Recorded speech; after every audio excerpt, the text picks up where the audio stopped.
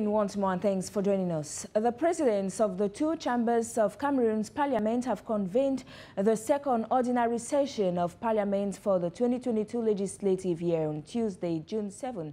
During the month-long session, MPs and senators are expected to exchange on pertinent issues that concern the country and which affect the people. Linda Obumneke has the details of the stakes of this June parliamentary session in this report. Let's now talk health. Liver failure is becoming very common among people of different age groups, and with organ donation, many lives can be saved.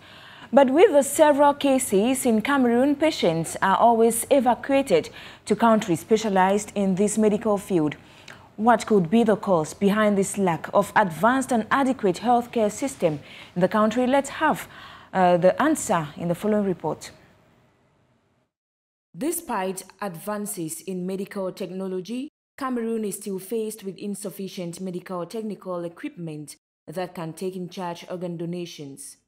According to various reports, the rate of organ donation is less than 1 donor per million people. The recent case is that of 39-year-old Cameroonian Dr. Biakolo Isomba, who had to undergo a liver transplant. Due to lack of adequate medical equipment, he was transferred to the Manipur hospital in India for treatment. We know liver transplantation is not practiced in Cameroon. You will not have it practiced. You have to go elsewhere. The reason why Cameroonians would always emigrate in order to go get care in India is really because of the advancement of sciences, clinical sciences most importantly, and technological sciences in India.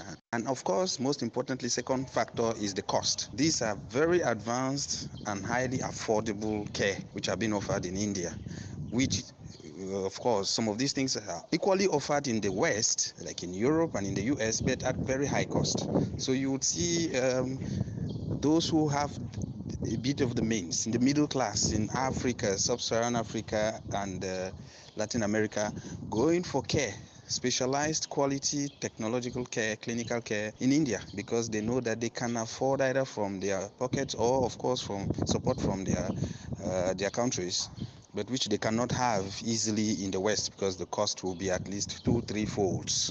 So that is the main reason why you would see colleagues like our brother Dr. Biakolo, who went to India, because this was done. The technology is very advanced, and they're very advanced in these clinical sciences. Aside from lack of adequate equipment, there is still fear of stigma associated with the noble cause of being a donor. However, medical doctors advise and raise awareness on the need to donate organ when necessary and possible, because organ donation saves not only the patient's life, but also the lives of their families, an example which Dr. Biakolo's sister took a bold step in saving her brother's life. Well, that brings us to the end of Cameroon today. Stay with us for more interesting stories. Remember, the voice of Africa counts, and Dash News is your voice.